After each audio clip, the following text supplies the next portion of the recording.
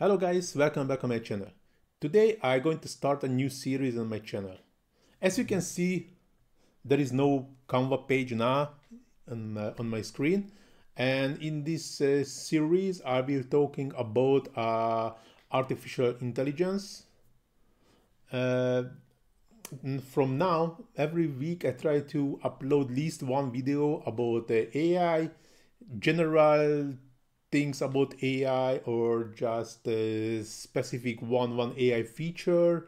Also would like to talk about the image generation, video generation, how to build a prompt. So that will be a bit also interesting topic. Also, somehow the Canva will be included due to the Canva also have lots of AI features. So of course I will show you all the Canva AI features also in this topic. But now I will show you, this is back in time. If someone has this old Nokia phones, remember this snake game? And as you can see, it's even is working. And this is what I would like to show you, how I created and how can I get in this application, how can I get it work. So now I'm just killing myself to to finishing the game, and I can start to talk what you can see in the picture. This is what you see. This is a Claude AI.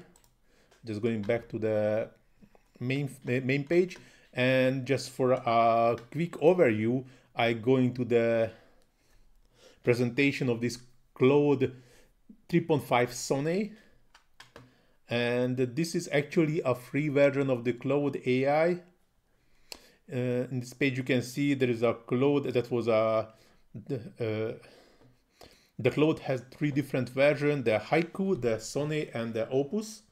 And now the most advanced version is the Sonnet, which already have the 3.5 version, and this is a free version, which is also awesome. You can see some calculations, how is the speed, so it's pretty amazing.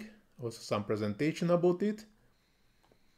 And this is the best part of the this 3.5 Sonnet, the artifacts. If you turn on the artifacts, you can have the preview immediately on the Claude, which is also an amazing stuff, especially if you are coding and doing this kind of stuff. So I just create this snake game again, and as you can see, they start to create it, and already you can see here's the code here on the right side. They're also creating a text file for me with all the codes, and this is the really cool part of the artifact. As you can see already, I have this preview, and already can play with it, which is already an amazing stuff, as you can see.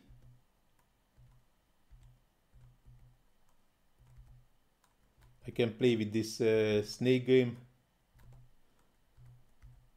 which is pretty amazing.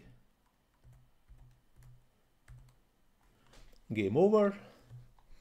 No problem. I just would like to see the second step what I made.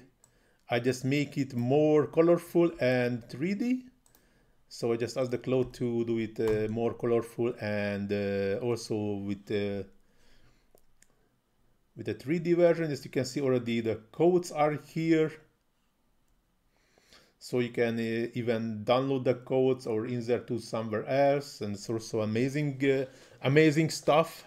Plus, as you can see, that's okay. This will be a longer thing.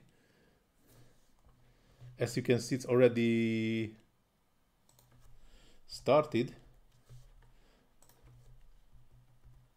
Why you cannot start it again? Meanwhile, the other one was working. Okay. preview. No, this one is not working properly somehow. I can close it. So I just open again.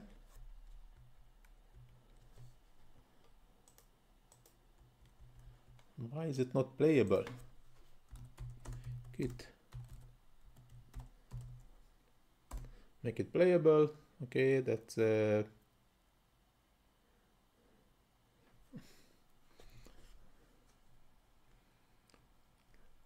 maybe the next second try will be better, playable version.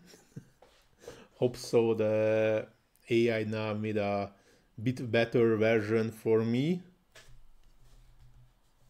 Okay, start new game. Yes.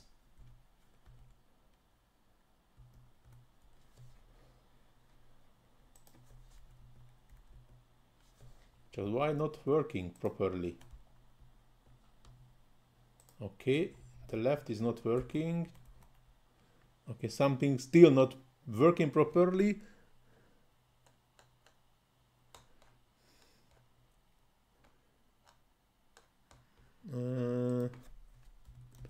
Get more colorful without 3D. Ready and playable.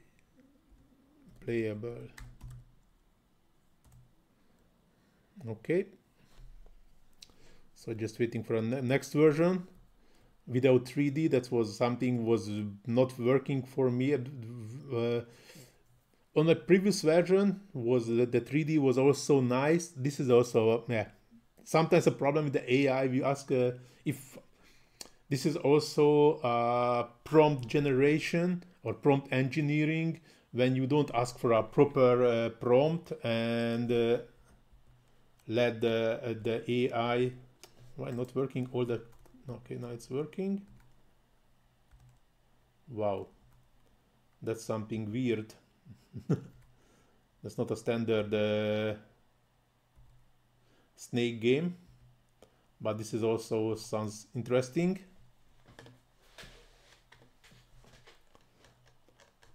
But as you can see,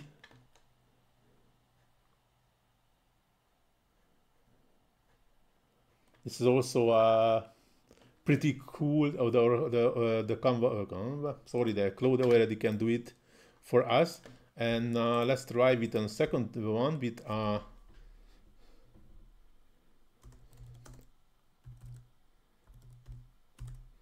the chess. Asking a Claude to doing some chess game for me. Interactive chess.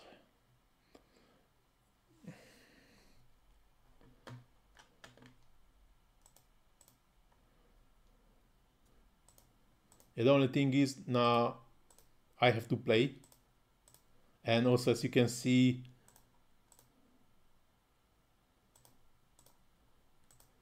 not following any rules, but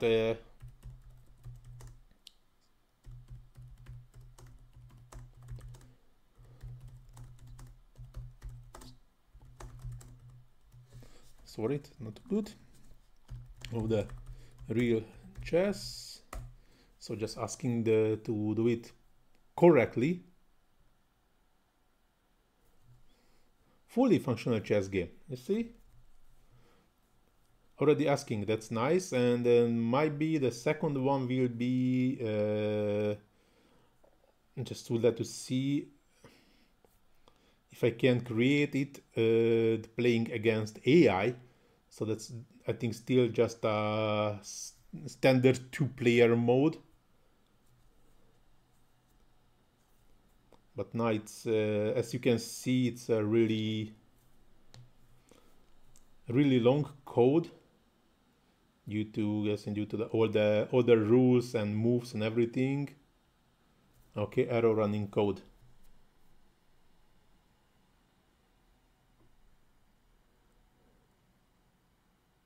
Yeah, okay. That was too long. Yeah, this is also a limitation of this is a free version. In a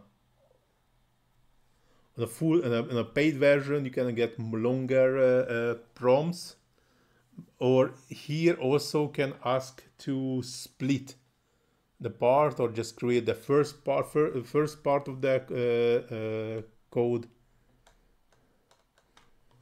Just would like to see if I create this playable against AI. Let us see if the code will be not long enough to make it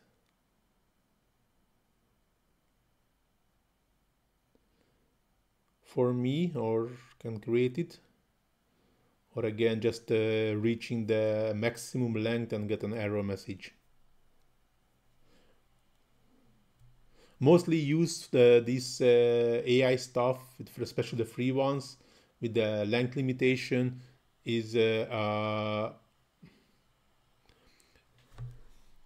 subtask for when the result doesn't have to be that long. As you can see, I can start. Yeah, as you see, no, and I cannot do it. Oh, wow. That's nice.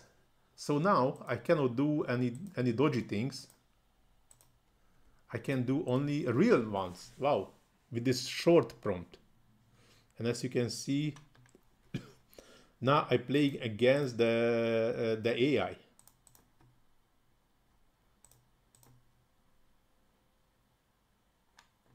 That's pretty amazing.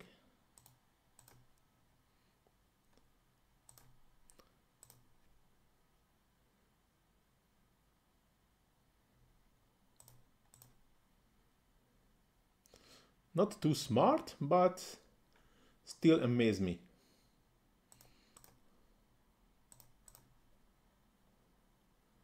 The only problem is it's too fast, and I sometimes I cannot even see what the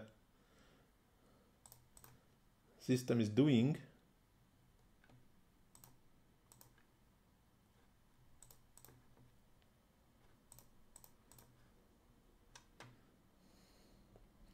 And as I said, this one is not so smart, but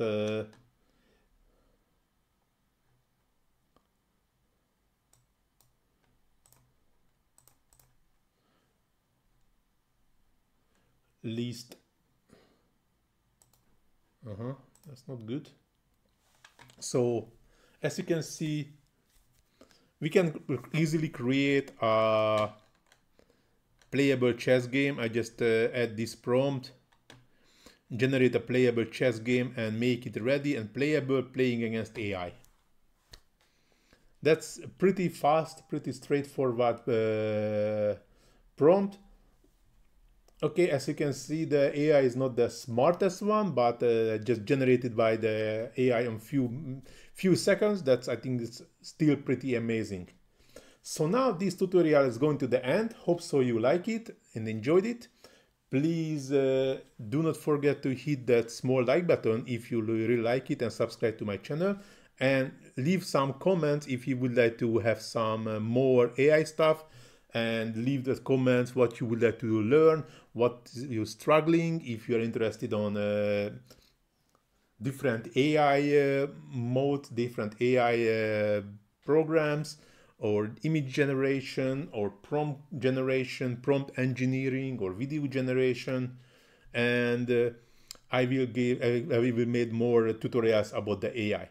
But now this tutorial is going to the end. Thanks for watching, and see you in my next tutorial. Ciao.